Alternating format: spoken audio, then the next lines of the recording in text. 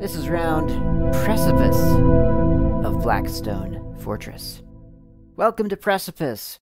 We have returned from exploration, and when you do that, when you complete an exploration deck of 8 cards, you return to the space station area around the Blackstone Fortress.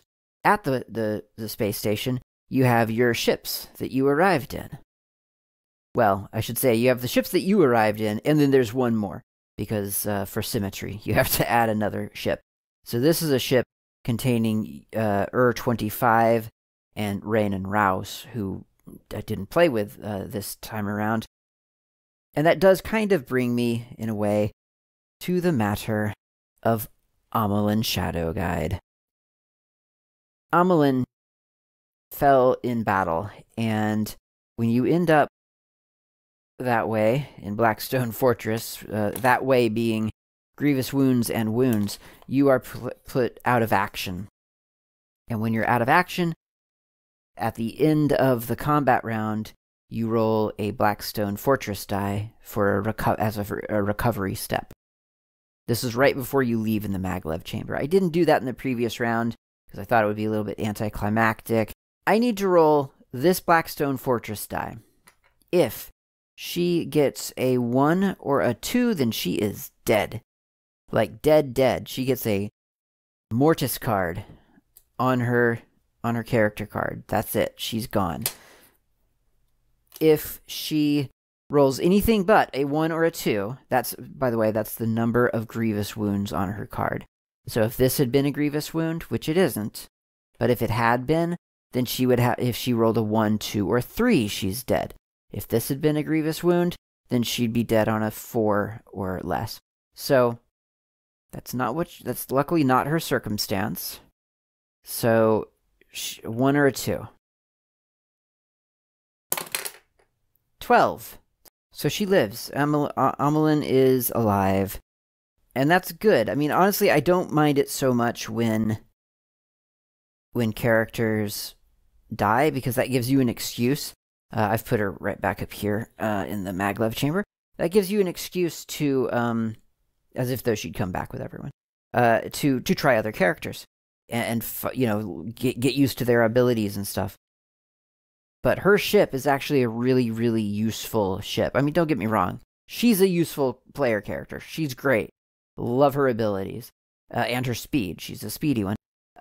But her ship is one of the least threatening ships. So, and you'll see what that means soon. So, actually, before we do anything, we'll bring her card back for just a moment.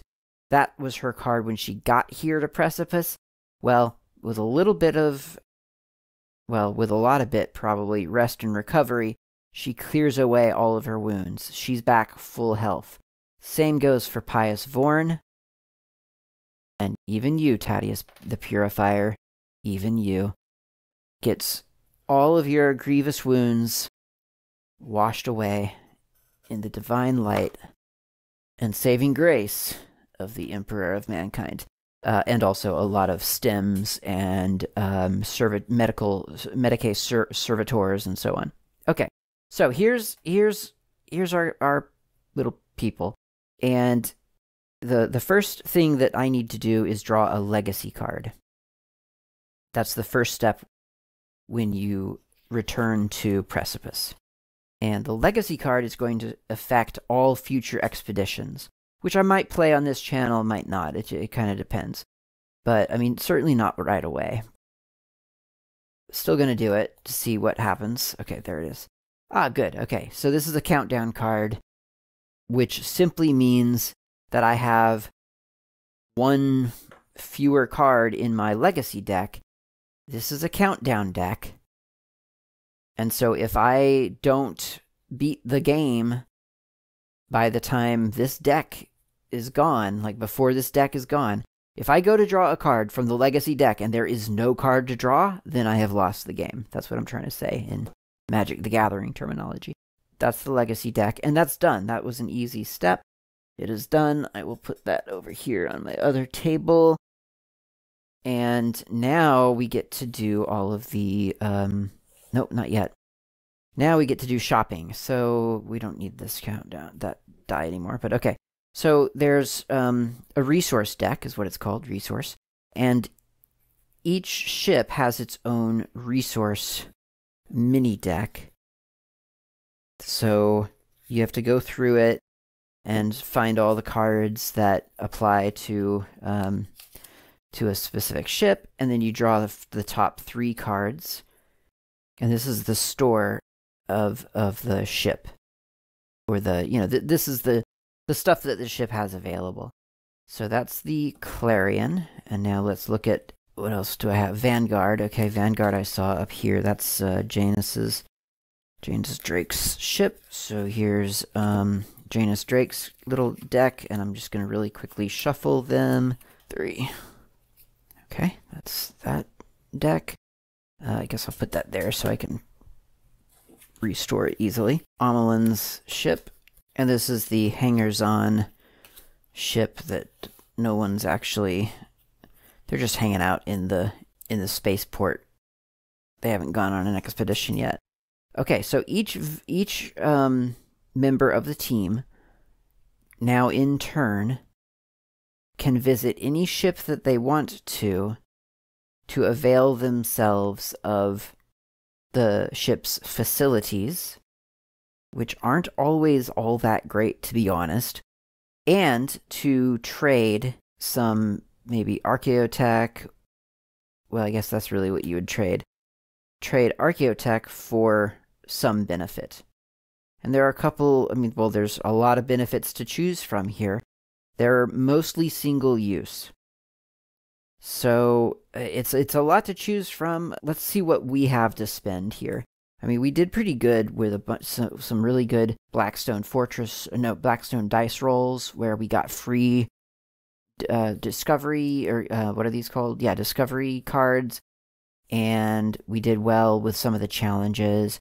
So I feel like we're doing all right. So we got one archæotech, 2 clues, 2 archæotech, 1 archæotech, 1 again, 1 again, 1 again.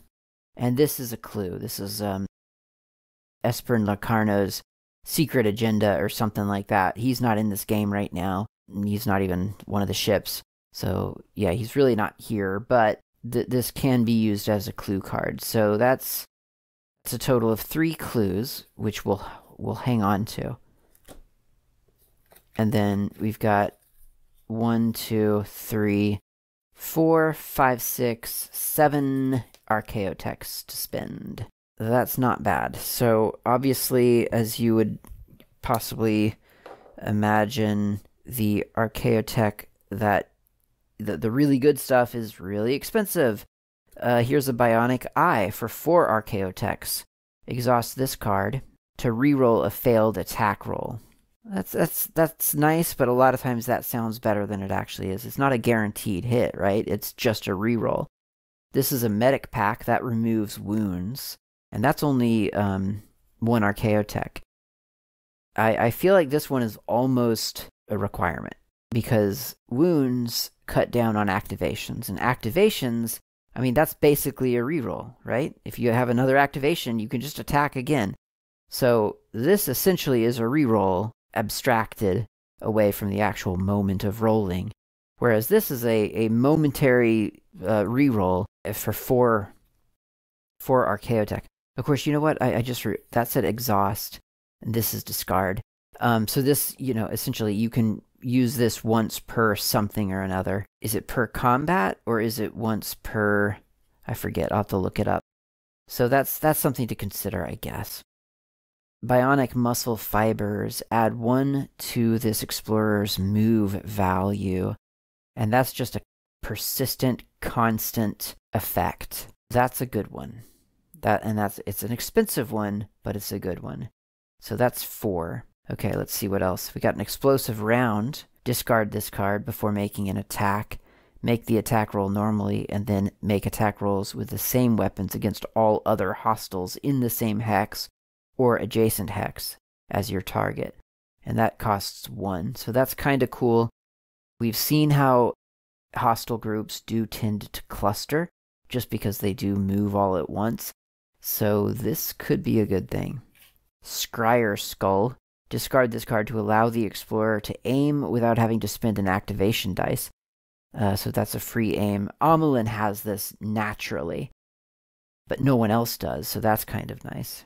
Although, you know, I'm going to have to say, cover has not really bothered me that much, so I'm not so sure about that one. Here's an Info Slave Skull. Discard this card when a combat card that is an ambush is drawn. Discard the combat card and replace it with a card drawn at random from the encounter cards that were placed back in the game box during setup. So this is kind of a get out of jail for free card. It's only one archæotech. Those ambush cards are really not good. Remember, that was a challenge where the ghouls just got to do damage to all of the explorers. It was really not great. Did not enjoy that one at all. Oops, sorry guys. Alright, let's see what else we got here. Haywire Grenade. Discard this card. So it costs 1 and it's of a single use. Haywire, range 3. Pick a hex that is visible. Place a haywire marker on that hex. Successful attack rolls must be re-rolled if the attacker is in the same hex as or adjacent hex to the haywire marker. Remove the haywire marker the next time this explorer is activated. That seems fun, but it is a single use, and it does require a certain setup to exist. Although, I mean, you can use it at any time, so I guess you can just make sure that that setup exists. A refractor field. Use this card to re-roll failed defense rolls for this explorer, and it's a 6. 6 archæotech. Nope, nope, nope. Did it say discard? No, use this. Use this. What does that mean, use this? I think that means it's a always on. Well, that's not bad. That is not bad. But again, a reroll isn't as great as it sounds. Although a reroll on a defense is kind of nice. Because, I mean, you can't mimic that with just another activation. That is truly a moment in time. Auspex. Exhaust this card instead of drawing a discovery card for the explorer. Deal out the top 6 cards of the discovery deck, look at them, give 1 to the explorer, and then shuffle. Wow. That is some powerful stuff. I mean, that could get us a clue card easy. I like that. Plus, I mean, how cool would it be to have an Auspex? I mean, come on. Such an iconic Warhammer item. Hollowfield Projector. Exhaust this card to reroll a failed defense roll for this explorer. So this is like that other one. It's cheaper, and it only gets used once per something. Sky Talon Plume. Discard this card when this explorer takes a move action to double their move value. During the move action, does not have to halt if they move into a hex that is adjacent to a hostile. Okay, so it's free movement, lots of free movement, but it's a one-time use. Omnispectrum Rectrices. Exhaust this card to reroll a failed attack roll for this explorer, and that's a 4, so that's kind of a, again, it's exhaust, so it lasts for some time. I need to look up what exhaust means, obviously. Here it is, using resource cards. Any resource cards that are purchased go beside their card. It says how it can use. Okay, most must be discarded when they are used. If that's the case, put them back in the deck. Other are exhausted when they are used. If this is the case, the card cannot be used again in the same turn of combat. My goodness. I mean, that's really good. Though that makes me really think about some of these differently. Wow, that's really good. Okay, so we have 7 points to spend. That's the point. 1, 2, 3, 4, 5, 6, 7. Yeah, we do. All right, 7. 7 points. What is this? Discovery? Yeah. Discovery. Okay, so well, I guess I don't know that yet. I'm gonna use all 7. I'm gonna take a med pack because these grievous wounds are just annoying to me. And this discard this card on the recovery step or event phase to remove all wound counters from this explorer. So that's 1. And I think that Auspex could be really good. It's 2, so it's a bit expensive. A little bit on the expensive side. 1, 2. But I think it's worth it. You can exhaust it as well, so it's not even something that you have to, you know, I'll have it forever, unless that character dies, or whoever's carrying this dies. So 2. And the reason that's appealing to me right now is because I have 3 clue cards. When I have 4 clue cards, I can discover a stronghold. I don't think this team is ready to go into a stronghold yet, but once you go, when you conquer a stronghold, then eventually, if you conquer 4 strongholds, you get into the vault, which is the goal of the game. That's the win condition of the entire game. And so I'm really close to having 4 clue cards. So if I could just pick that myself, that would be really nice. Okay, so I have 4 left. That's what I've got to spend if I go in this direction. But the 4 always on, or the always on movement of +1 is kind of appealing to me for someone. Like, it could be Janus, it could be Tadius, but their 2 speed is just, it feels like a real handicap for this. So that is something.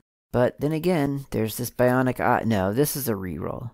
I don't care about rerolls. I'm going to put that reroll right back into the Clarion's deck. Yep. I'm not interested in that. Alright, let's find out what else I've got to choose from. That's the explosive round, but it's a discard. I don't know if I'm into discards right now. I'm not interested. Info Slave is a discard. Scryer Skull is a discard. So no, the Long Hauler is not, it's not an exciting place, and it gets worse, so just wait for it. Let's see, Hollow Field Projector, that's an exhaust to reroll a defense, but I've got a med pack now. Oh, but that's a one-time use, isn't it? Yeah, that's a one-time use. Maybe this would be better, but it's not guaranteed, you know? A reroll is not a guarantee, and that's a tricky thing. It feels like, you know, it feels good to be able to reroll, but you could fail a reroll just as well as succeed. This is a discard the card to move around a lot quicker. This is an Omnispectrum Rectrices exhaust to reroll a failed attack. And again, that feels cool and all, but I don't know. So, exhaust to reroll a defense. I don't think I'm just not into rerolls that much. I've been burned too much, I think. This one I liked. It was 1 discard again though. Yeah, I think I'm filtering this out for myself. This was a nice one. Use this card to reroll a failed defense roll. It says use the card. It doesn't say exhaust. It doesn't say discard. I think you just get rerolls on your defense. Forever. But it's so expensive. It's 6. Additional movement is always on. A med pack is really useful once. And the Auspex is really useful. I don't know, maybe this is better than the med pack. Because then there's a chance. Oh wait, this is a 6 though. 6, yeah. Because then what would I get with a 6? 6 in a med pack? No way. Yeah, I'm out. Okay, so sorry, guys. I keep knocking you over. All right, so I'm getting a bionic muscle fiber. So someone's going to go faster. This feels like a very thick card. Did I grab 2 on act? Yes, I did. Look at that. Incantation stun. Discard this card to take the following action. Stun. Yep. Okay. Hospitaler. Med pack.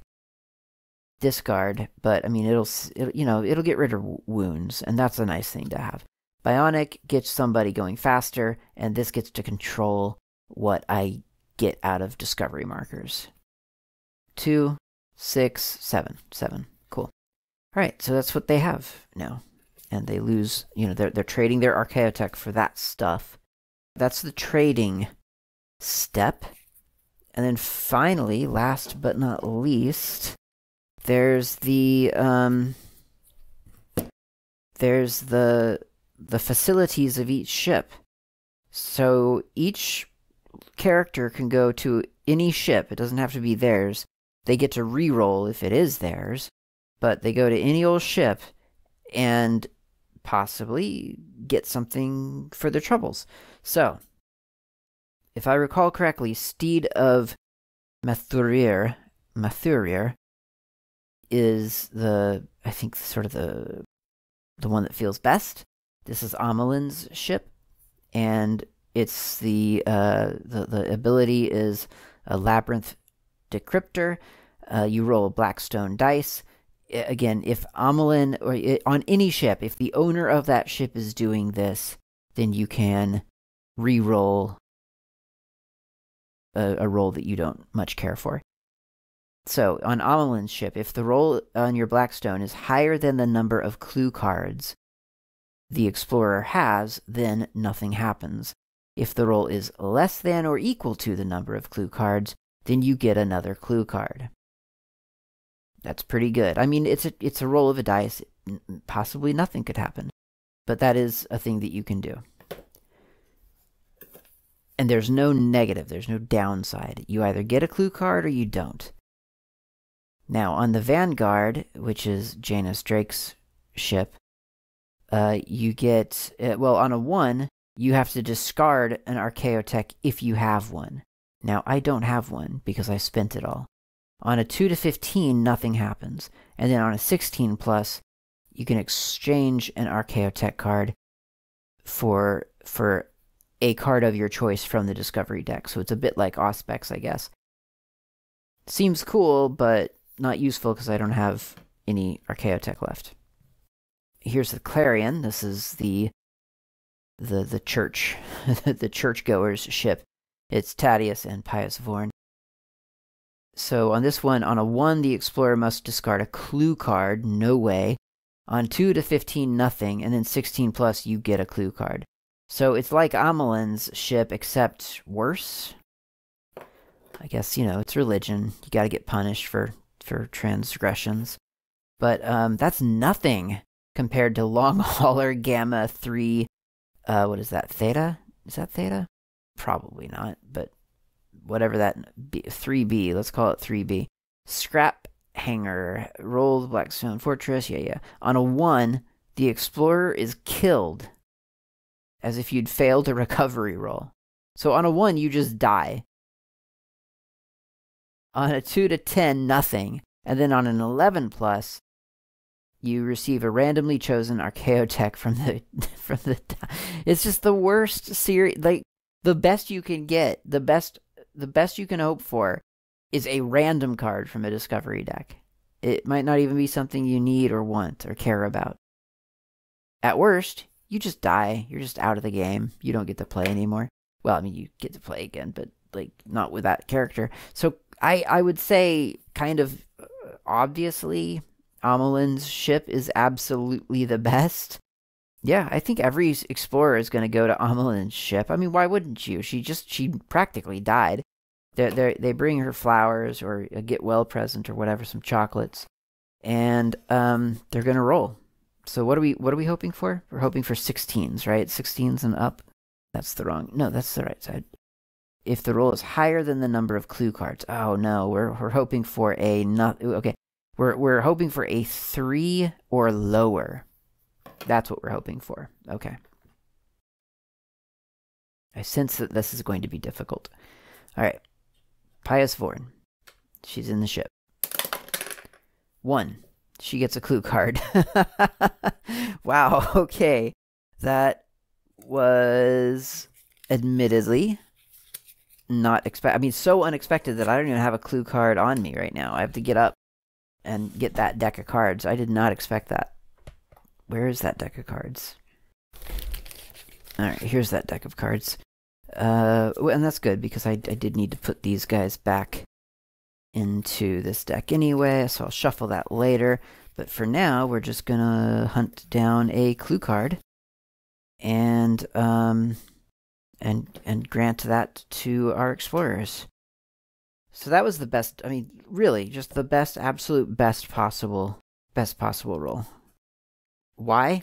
Because it was Pius rolling the dice, that's why, and Pius is practically perfect in every way. Let's go Thaddeus. Maybe the religion stuff is actually doing us good. Nope. Okay, so Thaddeus doesn't get a clue card.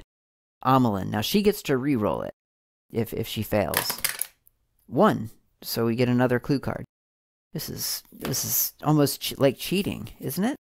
This feels like cheating. I think we're cheating. And then, gotta get out of there. Janus. 16. That does not earn a clue card. All right, so that's great. So, I mean, not that I think, as I said, I don't think this team is ready for it. But we do have 4 clue cards now. Well, we have 5, technically, because this is treated like a clue card in the absence of Esper and Locarno. Or I guess even probably with him, but I mean, this also is something special to him. But he's not involved here, so we've got 5 clue cards. We need, if we trade in 4, then we could go visit a stronghold. And strongholds are the key, ultimately, to finding the vault. So I don't know. They might be ready for it. I mean, they've gotten some power-ups now. I mean, the med pack is clearly, yeah, a good power-up. Of course, now I'm questioning all of my decisions. Maybe I should have gotten one of those reroll things. But I don't know. I'm pretty happy with what I've got. And that is a full expedition of the Blackstone Fortress. I will probably come back and play more of this on the channel because it is just such a fun game, as you can tell. Thanks for watching.